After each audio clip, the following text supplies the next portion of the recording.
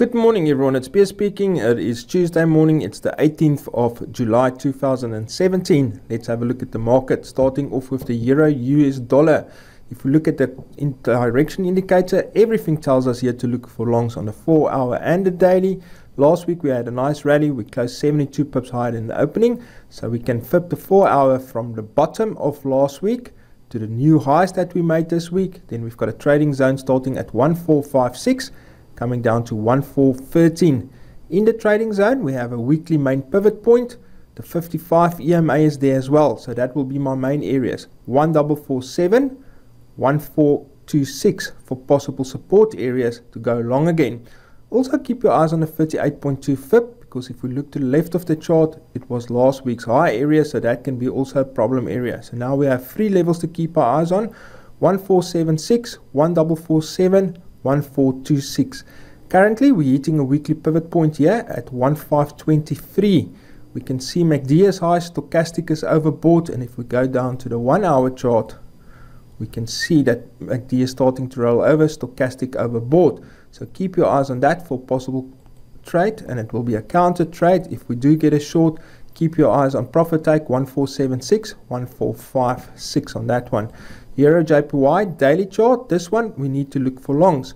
However, if we look at the direction indicator, the 4 hour tells us to long, daily tells us to long, but last week we closed 106 pips lower than the opening, so we can't flip the 4 hour, we need to flip the daily then.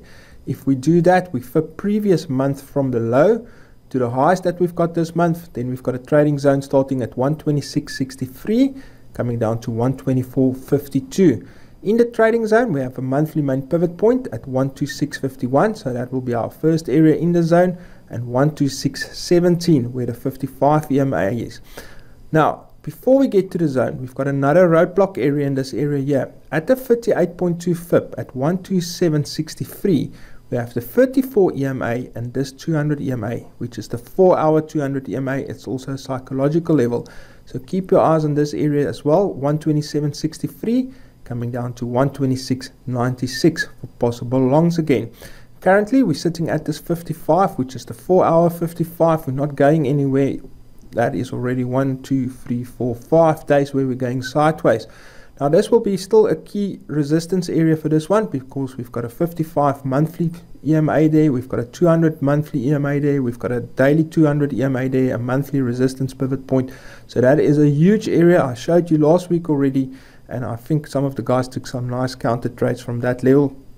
So that will be a key area for us again. Look at the Bollinger Bands. Bollinger Bands are busy making tweezers.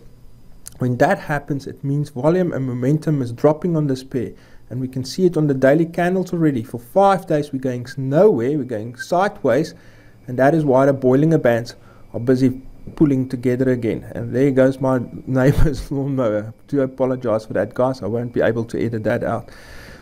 Euro pound daily chart. Why the daily chart? Well, the 4 hours mixed. The daily tells us to long, and last week we closed minus 94.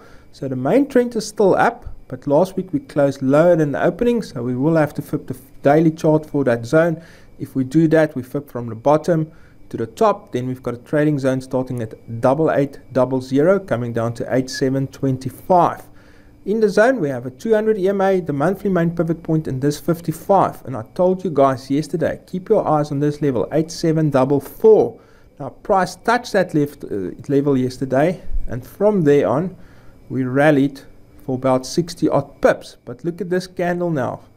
We're hitting the 55 at 8809. Okay, it's a 4 hour 55, and that can be a problem for us. So if you're still in a long, take note of this level, as this can give us resistance. While this 55 holds at 8744, my buyers will be too long. If we break that to the downside, guys, be careful, as we can go and visit 8652, which is last month's low area, plus the monthly pivot point, and as the days go past, this EMA will move up as well, so it will meet up with 8652. So take note of that one. If you look at the pound US dollar 4 hour chart, beginning of the week, everything tells us to long 4 hour and the daily. Last week we had a nice rally, we closed 220 pips higher than the opening, so we can flip the 4 hour from the bottom to the top, And if we make new highs here this morning or later in the week without the correction, follow it with your FIB so that the trading zone can adjust. For now, we have a zone starting at 2962, coming down to 288.6. In the zone, I will keep my eyes on this 55 EMA at 2963, 2924 and 2910. Here we have a 200 EMA that will move up, so 2910, psychological level of 2900, and then the 200 EMA will be my last port of call where I want to go long on this pair. I will prefer if you can get into the trading zone, but keep your eyes also on 3012 as we have a weekly main pivot point there. There's a psychological level there, the 54 EMA is there, and that can give us early support. Possible counter trades, have a look at 3150 and 3212. I will prefer if we can get to 3212 because there's multiple reasons there. We have a weekly pivot point plus a psychological level there as well. So keep your eyes on that one. We might make a double top here, guys, at 3113. We already have MACD divergence, so keep that in mind. Pound JPY 4-hour chart. Yeah, last week everything tells us to long. We closed 48 pips higher than the opening, so we can flip the 4-hour from the bottom to the top. Then we've got a zone 146.53 coming down to 145.90. In the zone we have the 55 EMA at 146.55, so I'll keep my eyes on that for good support and then to go long. If that 55 breaks, keep your eyes on 145.83 for a long as well. Be careful if we get a long here, because this 55 EMA at 146.54 can give resistance again. So take note of that with a long position.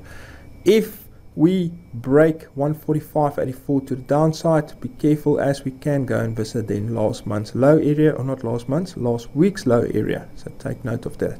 Possible counter trades, I will only re-look if we get to the psychological level of 148 and 148.54. Aussie on the daily chart, look at this, we are getting closer to 2956. It's a monthly pivot point. The MACD is high, stochastic is overbought. If we go to the 4-hour chart, it's also a weekly pivot point. What can you guys spot?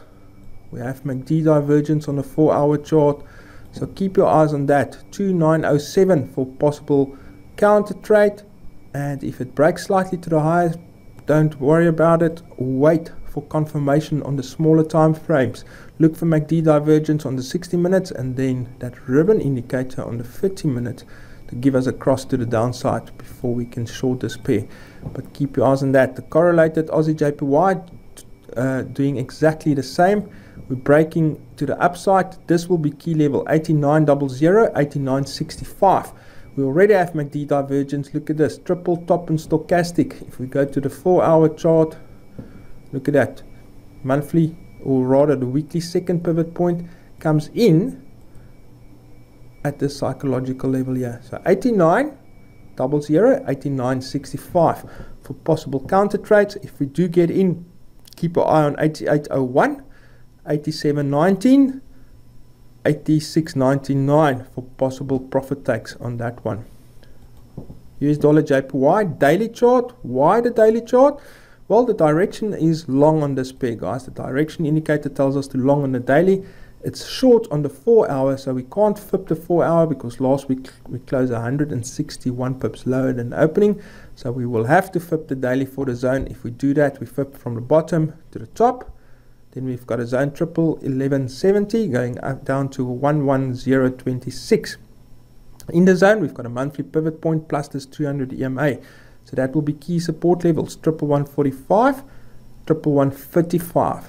Before we get to that zone, at the 38.2 FIB, remember we always look for multiple reasons, not only the 38.2 FIB. Here we have a 200 EMA, which is the 4-hour 200 EMA. We have a 55 EMA. We have a psychological level. If you look to the left of the chart, previous support resistance. So keep your eyes on that for possible turnaround. If we do spike through, then obviously these two levels in the Irvin Sky trading zone. If we do get longs, take note of this level here, 113.02. It's a 55 4-hour, so that can give us a roadblock for possible profit takes. And if that breaks, keep your eyes on 113.19. This will also be my areas for possible counter shorts at 113.19, not 90. Okay, and then 114.50 59. Why those areas? Look to the left of the chart. We had previous support resistance there. We have a monthly pivot point there. We had a psychological level. We have a double top there as well. US dollar CAD 4-hour chart. Here everything shouts at us to go short. Last week we closed 246 pips lower than opening. So if we do flip that, we can flip the 4-hour from last week's high to the current lows. Then we've got a zone 2785 going up to 2864. In the zone we've got a psychological level, the 55 and the weekly pivot point. So keep your eyes on 2800, 2807, 2842. Here too, if we get to the 58.2 FIP, we might have a problem at 2737. It's the 58.2 FIP. Remember, multiple reasons. 54 EMA is there. Weekly main pivot point is there. Look to the left, previous support resistance there as well. Possible counter trades. Let's just quickly have a look at this. Keep your eyes on the psychological level at 2600, otherwise 2531. If we make new lows here, follow it with the FIP so that the Earth and Sky trading zone can adjust on that one. US dollar index, on the 4-hour chart. Why 4-hour? Well, it's red on the 4-hour. Daily tells us to short. Last week we had a nice drop. We closed 91 pips lower, so we can flip the 4-hour from the high of last week to the current lows. Then we've got a zone 95.44 going up to 95.81.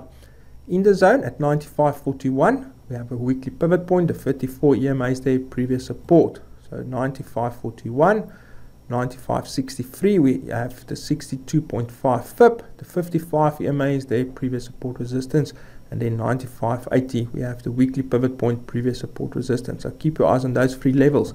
However, this morning we are hitting support at 94.65.